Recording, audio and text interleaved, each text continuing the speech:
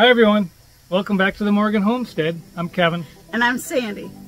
And today I'm going to take you over to the greenhouse and show you how I set up the hydroponic garden inside the greenhouse, as well as show you everything that I've got planted and ready to go in my raised beds.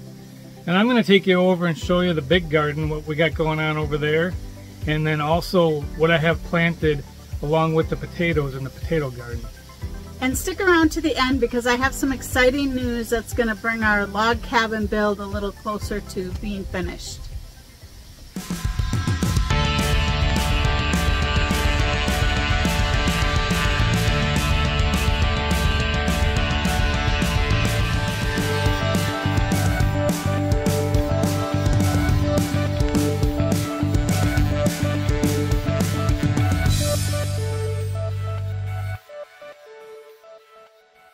Alright, out in the greenhouse today, finally getting ready to plant in my hydroponic setups out here. So I've got all the totes filled up with water, so today I'm going along and I'm adding the nutrients. Let me show you what I'm... So the nutrients that I add to my hydroponic totes are the Master Blend tomato and vegetable formula, and then I add this calcium nitrate. This is a Power Grow brand, and then I have Epsom salt, and this is what I had left over from last year. So those three, and I have a chart here that tells me all the nutrients and what they need, the plants need, and so we figured it out. So what I do is I measure that out into a bucket, and I'll go along and then I'll add the needed nutrients to each tote. And then I will take this, which is like probably a cement mixer, and I will mix it up. Whoops.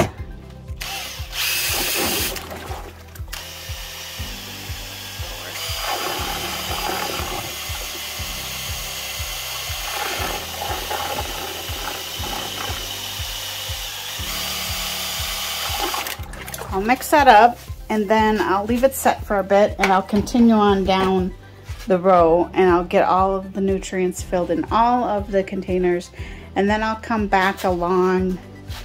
I've got more over there. I'll come back along one more time and mix it really well, and then I'll put the lids on everything, and then I'll be ready to start putting plants in. Okay, I got the nutrients in all of the totes except 3. I ran out. I did not have enough nutrients to do all of them, so I'm going to have to order more nutrients. But for now, I'm just going to go around. I'm going to give another stir to each of these totes, and then I'm going to put the lids on them, and then I'm going to go get my plants. Finally! Okay, I think I've shown this in other videos, but just in case you're new, when putting things in hydroponics, so you'll take them out of the dirt, just very gently tap the dirt to get a lot of that loose soil off, what I do, and then I will dip it in the water and swish it around and get most of that dirt off. You don't have to get all of it off, just most of it, like that. And you're going to grab a net pot. Then I will typically take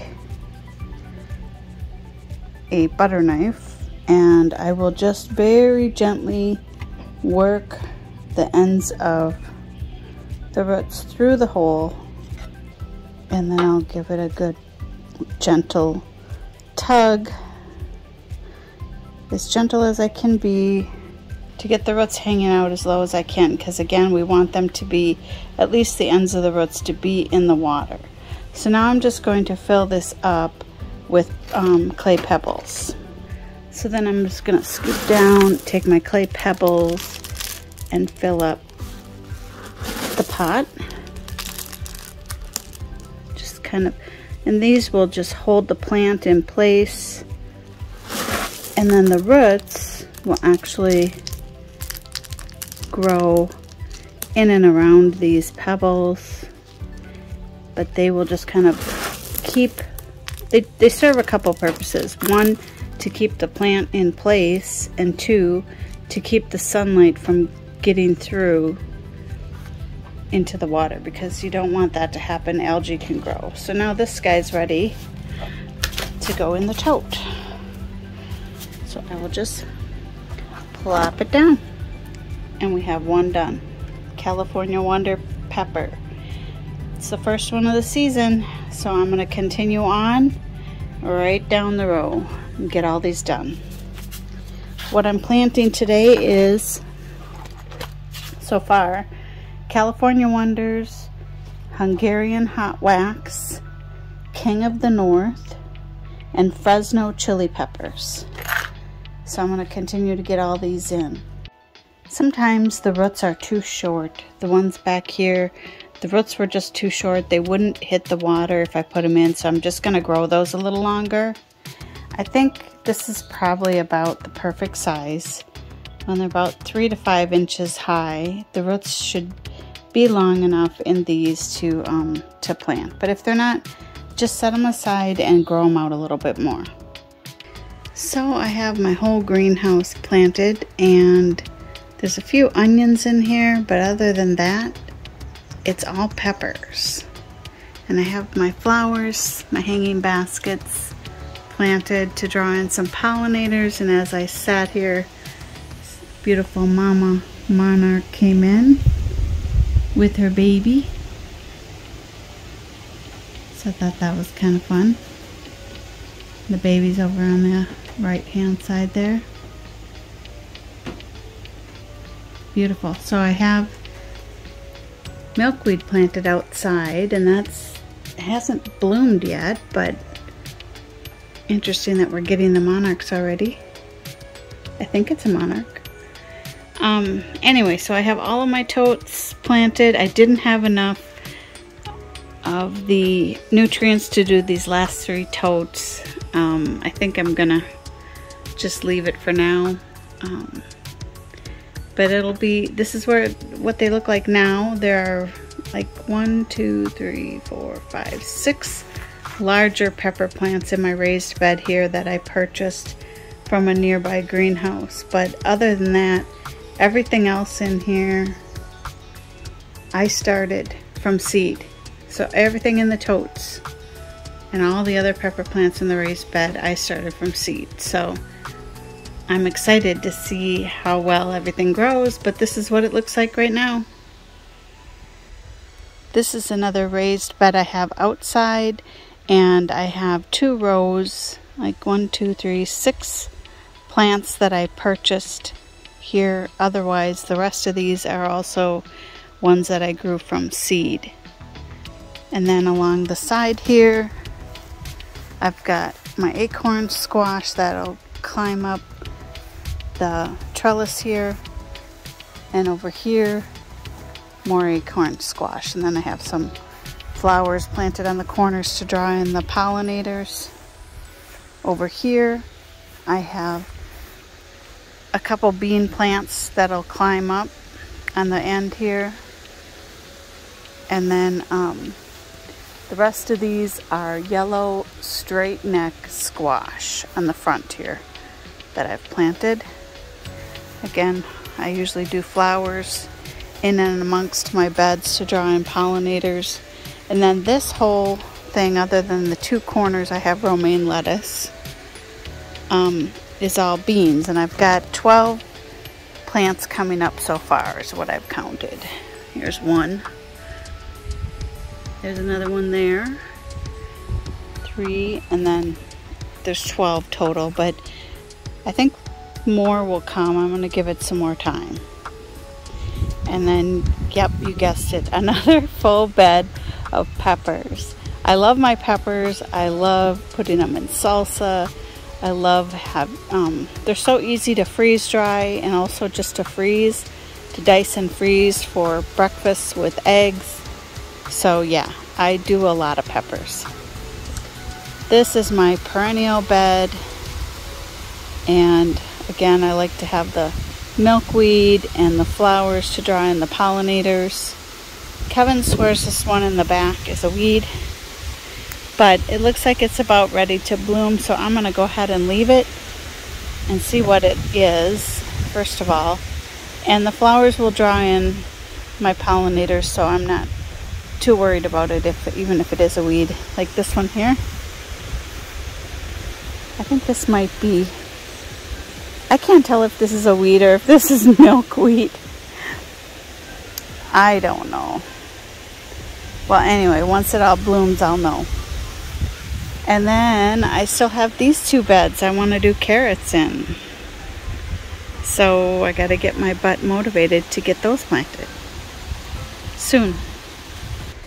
And then outside here I have some sweet basil planted back there, along with some flowers in the front. I have more romaine lettuce planted there. I have oregano planted in the back with some flowers in the front here. Some cilantro growing in a pot here. This looks like some rogue chamomile that is growing out of the floor, the ground by the door here. So I don't know, I'm gonna leave it and see if that's what it is. And then I've just got a bunch of flowers planted in front of the greenhouse here. And my girls gave me a really cool blueberry bush. I planted that in this pot because it is not a zone 3, so I might have to move it inside during the winter, but that's in the middle. Well, hopefully that will bloom or grow. And then over here I have some rosemary growing in the big pot along with some flowers, and then I have more lettuce down below here. So that's what I've got going on in the greenhouse.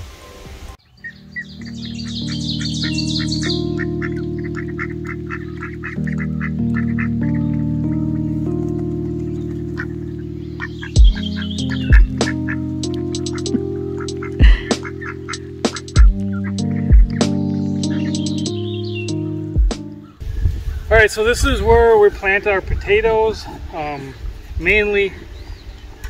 So we have 2 rows of potatoes. They're russet potatoes, one there and one here.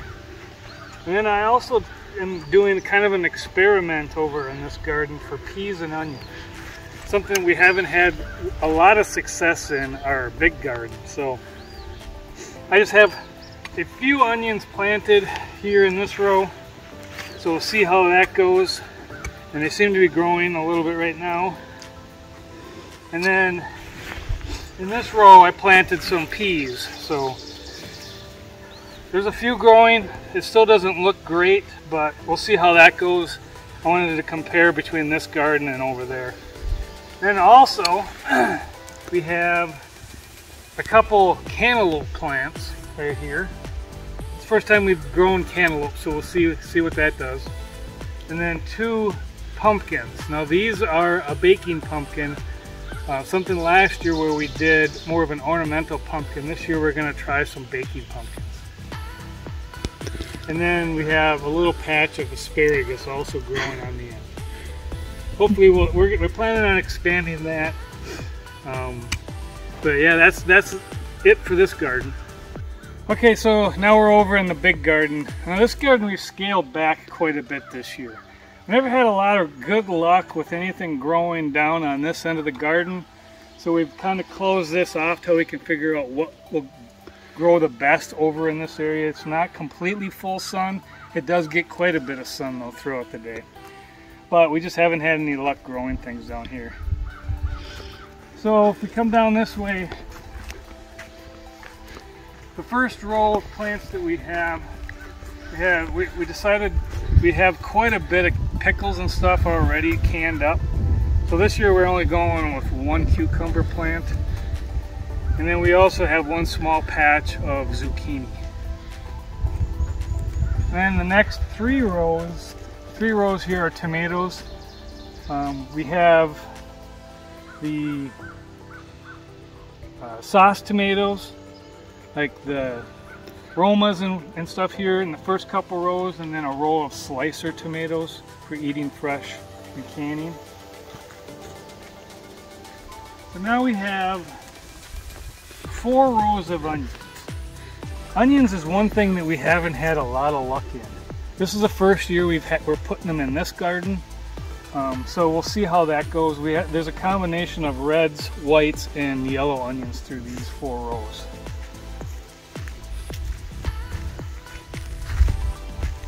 And actually we have, at the end of this row is also onions. But here we have a few cabbage plants.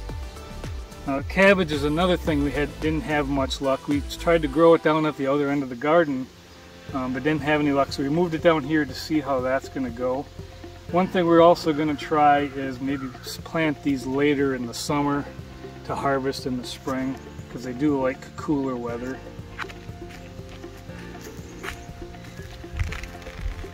And down on this end, we're growing peas. This is the first time we've planted peas down on this end of the garden because we didn't have any luck on the other end. So we'll see how that's going to go. It gets a little more sun down on this end, so we'll see. And then we have 6 rows of corn. My first 2 rows is a real sweet corn for eating fresh on the cob. And then the last few rows here are, it's still a sweet corn, but it's not as sweet. It's supposed to be better for canning, so we hope to get a bunch for canning. And then the very last row is the very large sunflowers. They seem to be doing pretty good this year. Last year we didn't have much luck with them, but every hole right now has germinated and sprouting, so hopefully we have better luck this year with those. Okay, so that's it for the big garden. Okay, thank you for sticking around, letting us show you how we set up our garden this year. And as things progress in the garden, we'll bring you along and give you some updates on that. Yeah, you might have noticed there's a lot of things that we didn't plant this year. So we were having trouble planting, getting some things to grow, so we just kind of eliminated those, and we might bring them back into our garden eventually as soon as we figure out how to grow them. But and the exciting news on the log cabin update is we finally got our interior stain in. It has been on back order for over a year, so we're really excited to finally be able to go in and get some more work done on the inside of the house, and we'll definitely bring you along for those updates. And Kevin has materials on order for the railing, so we're going to be working on that soon. And so if you're following us for the log cabin updates, please stick around for that. Thanks for joining us today, and we'll see you on the next video. Bye for now.